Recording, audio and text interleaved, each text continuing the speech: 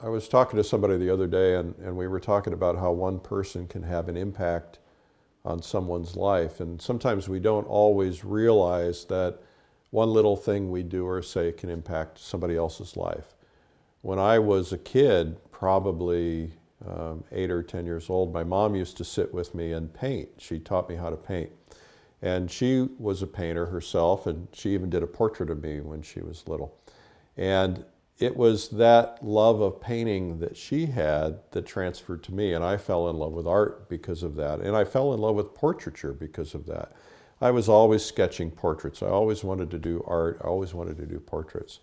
My dad, however, was an entrepreneur, and his influence on me was to build businesses and to create opportunities for people.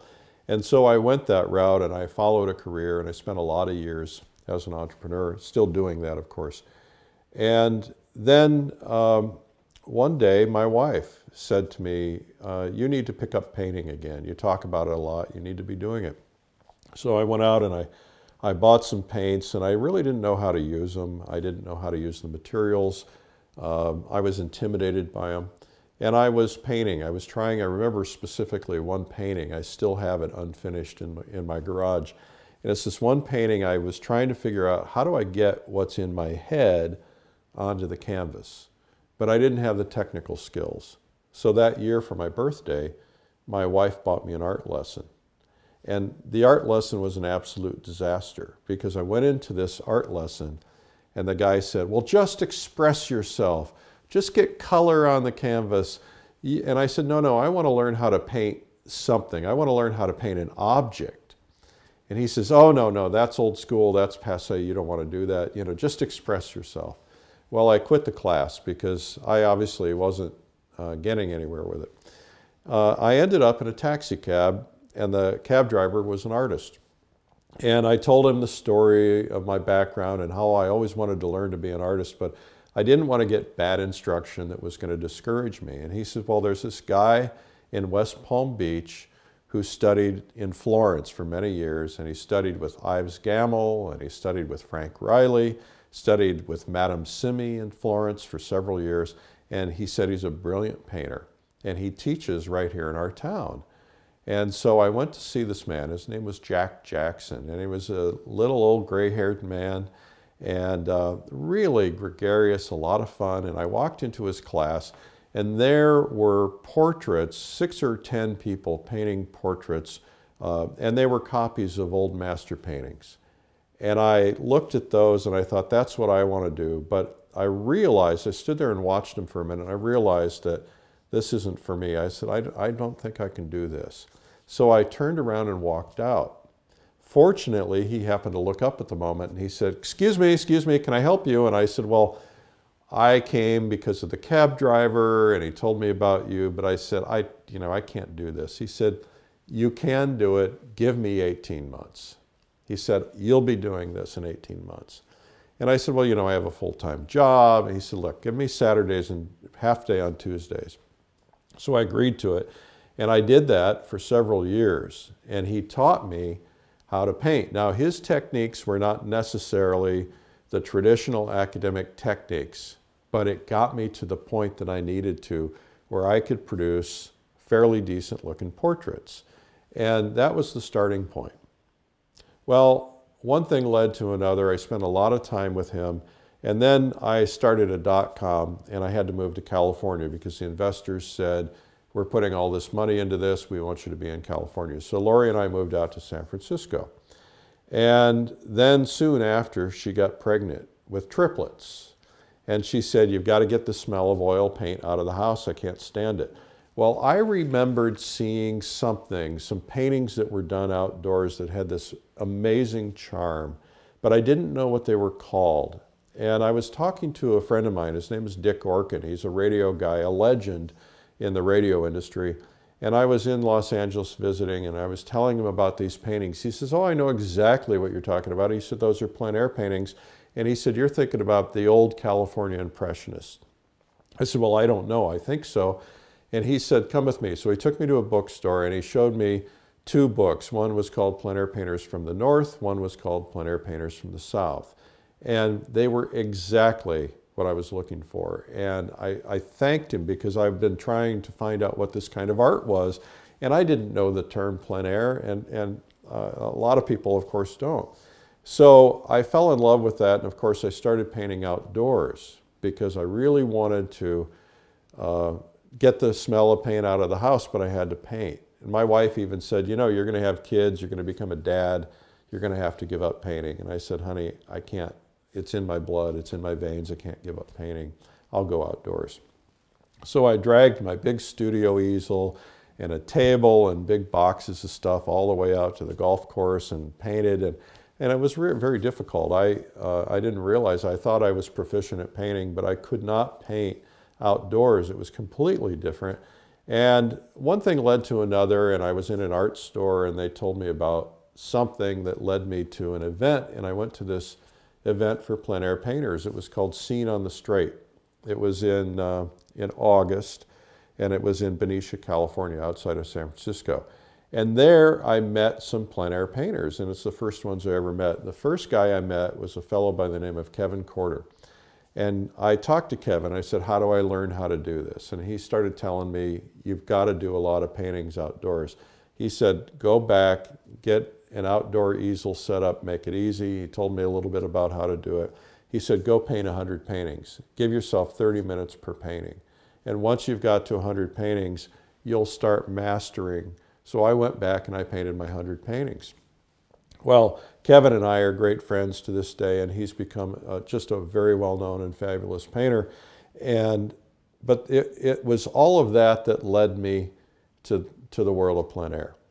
Well, from that, I ended up going to an event that was put on by the Plein Air Painters of America. And it was in Connecticut, and a bunch of painters got together. Well, that event led me to realize that there was this movement of painters. There were a couple hundred people there, and I thought, this is really interesting. And I'm in the publishing business. I publish magazines for a living. And so I started looking around. Is there a magazine devoted to plein air? And there wasn't. So I started picking up the phone and calling people and researching and finding out would they like that. And the next thing you know, I launched Plein Air magazine. Well, that's what got me into the art business. And it all started because of the influence of my mother. It all started because my wife nudged me to go take an art lesson. And today, everything that we have in our organization around art is because of those two events. And a person can have a lot of impact. I mean, today, as we speak, we have Plein Air magazine, we have Fine Art Connoisseur magazine, we have Artist Advocate magazine, we have the Plein Air Convention, we have just a lot of various things going on. We're very committed to art. We're not a company that does something because it makes money. If it makes money, that's also nice, that's a benefit. But we always believe that if we put something else like passion first, that's what really makes a difference. Well, I'm passionate about art.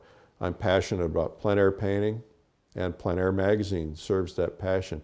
This is not a hobby business. We're very serious about it. We have millions of dollars literally invested in it. We have editors, we have staff, we have art directors, we have promotions people, we have accountants, we have the whole thing. This is a very serious endeavor. It's not a hobby business. But what we do is focus on what we're passionate about in our company. The people who work for Plein Air magazine are plein air painters. Our editor, Steve Doherty, is a plein air painter. Our head of sales is a plein air painter. Some of our salespeople are plein air painters. 3 of them are, as a matter of fact. And one of our corporate executives in the company is a plein air painter. I mean, how great is that? So we have a passion for plein air painting. We have a passion for figurative painting.